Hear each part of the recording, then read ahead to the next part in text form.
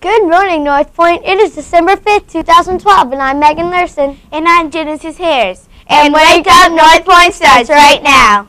In school news, as the holidays are quickly approaching, we want to save our time with our community partners as well as collecting toys for a local charity in need. Rimke is hosting Hebron's second annual chili cook-off on this Saturday from 11 to 2. Also in school news, Evening of the Arts tonight is from 5 to 8. Let's take a look at today's weather.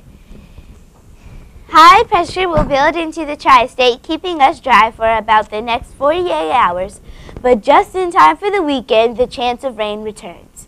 We will notice cooler temperatures for the next couple of days after a high of 64 degrees yesterday and 71 degrees on Monday. Moderating temperatures this weekend will keep any precipitation liquid. In other words, no snow. Now on to lunch. Lunch today will be grilled cheese, hot ham and cheese bun, tomato soup, steamed carrots, tossed salad, fresh pears, mixed fruit, mandarin oranges, and 100% apple juice. And now for a word from our energy team.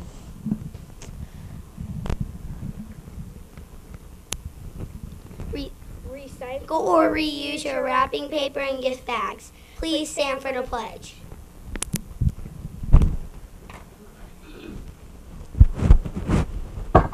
I pledge allegiance to the flag of the United States of America and to the republic for which it stands, one nation, under God, indivisible, with liberty and justice for all.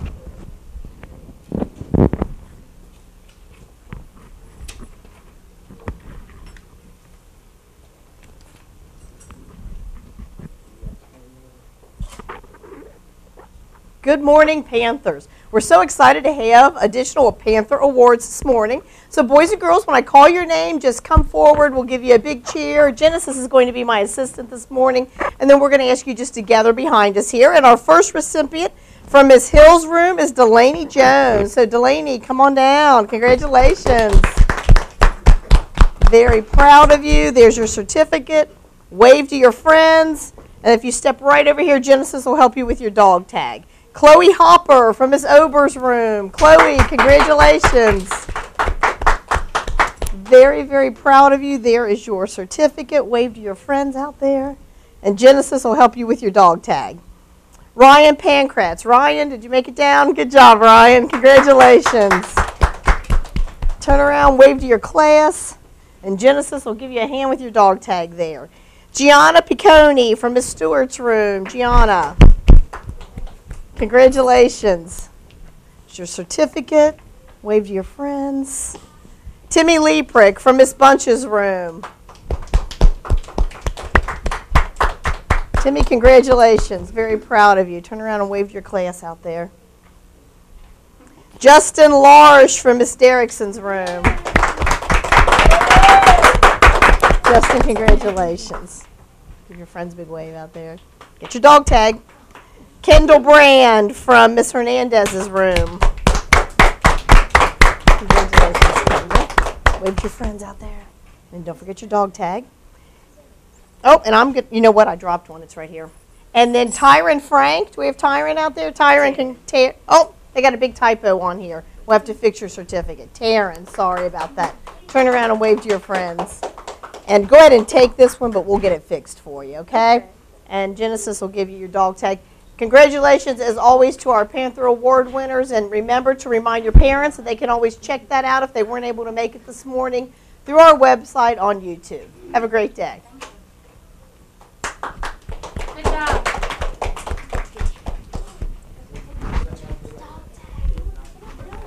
Is there a dog tag on the floor? Yeah. Oh. Yes, sir. We actually had one. We were supposed to get one last week. Yes, didn't get it. Okay, who is that? Nate from Sober's Nathan Reed. Nathan, I don't have your certificate, but I have a dog tag if you want to go ahead and do it today. You want to do it today? All right. I can ad-lib this as you guys come here. Just go ahead and have a seat. And how about if I use this mic, Mr. Barrett, Nathan, or Reed? Nathan, come on in here, buddy. we were supposed to get it last month, but it didn't happen. Okay. Good morning. You didn't know you were going to see me when we came back. We did have an error last month, and my friend Nathan Reed here was supposed to get his Panther Award last month, and he didn't receive it. So, Nathan, we are sorry. Whose class are you in?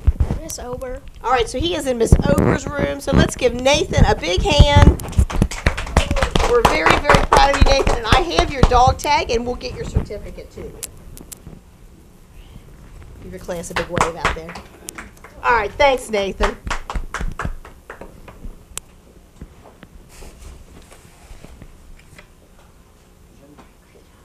To start off headlines, we're talking about aging backwards.